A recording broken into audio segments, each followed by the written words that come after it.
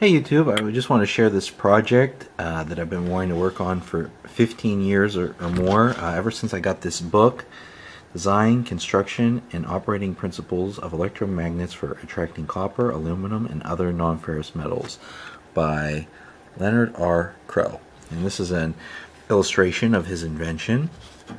So this guy was really into transformers, and looks like he was an education specialist, so he liked to build things for demonstration in the classroom. So he's got a lot of nifty ideas. This book was written in the I think the 1950s. So he shows this is his AC electromagnet for attracting non-ferrous metals. So you can see these different pieces of aluminum or silver coin that are attracted to his magnet.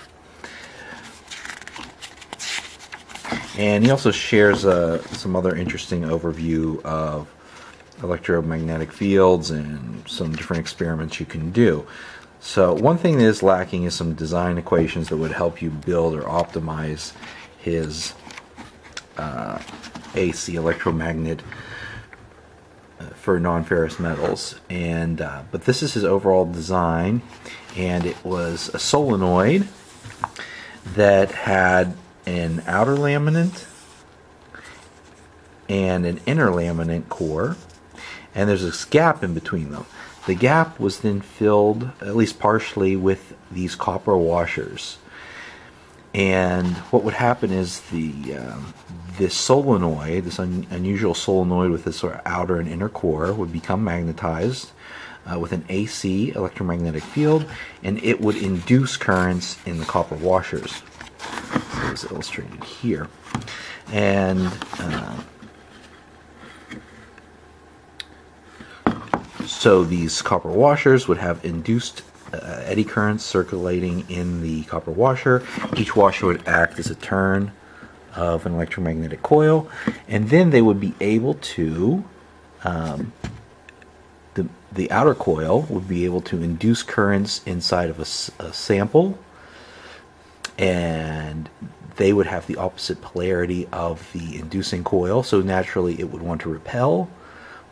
But the stack of copper washers also had an induced current that was similar and attractive to the current circulating in the sample, and the net effect would be an attractive force on the sample.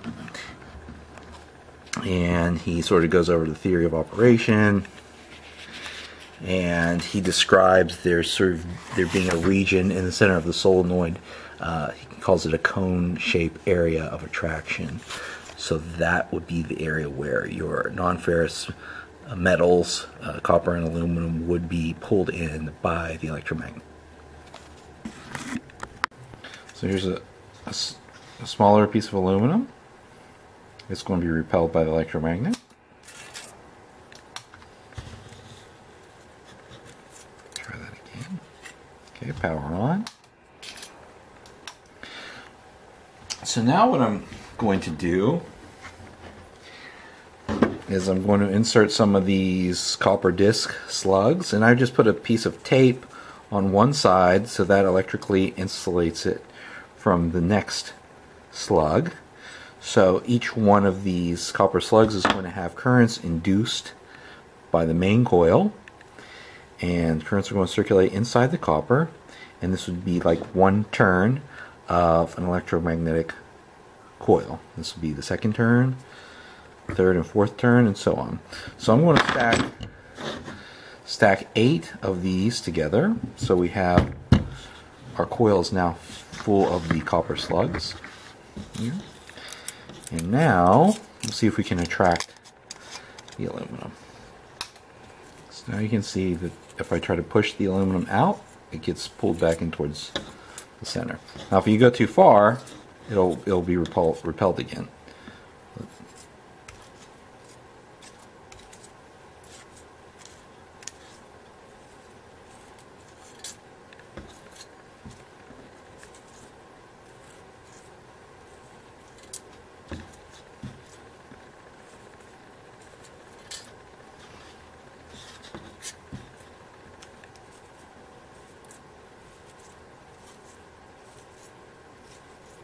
Now it isn't very powerful, but it will attract copper, aluminum and copper. Alright, this is a demonstration. This is a piece of copper suspended in front of the electromagnet.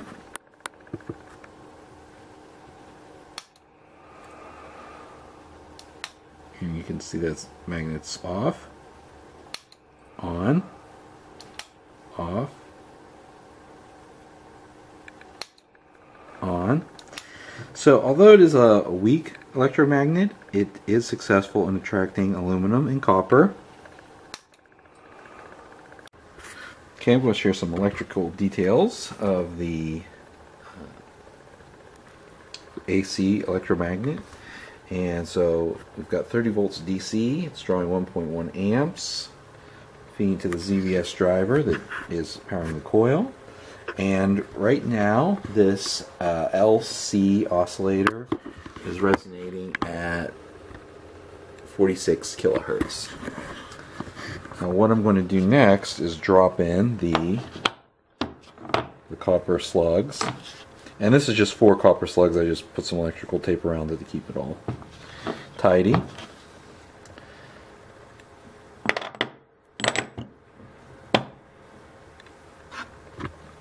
And now what you'll see is the resonant frequency has shifted up to 60 kilohertz. So now with the copper slugs, the resonant frequency is 60 kilohertz, and with the slugs in, we have 2.4 amps of current draw.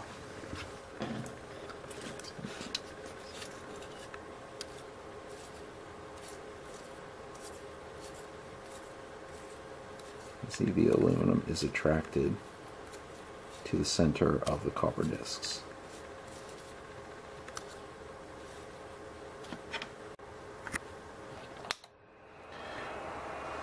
Now the reason I think you don't see more of these AC electromagnets that can attract copper and aluminum is, one, they're kind of weak, so it takes a lot of power to be able to do this little bit of attraction.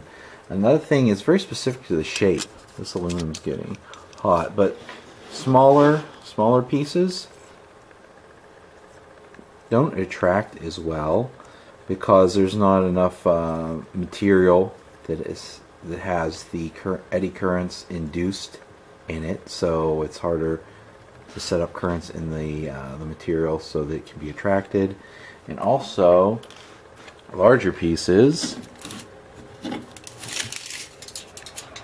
are so big that they have a net overall repulsion. So it's narrowly useful for pieces of metal that are sort of optimal size. And there may be ways to improve this, but it's kind of interesting, maybe worth further investigation. So leave a comment or let me know if you've built and tried some of these AC electromagnets for attracting non-ferrous metals.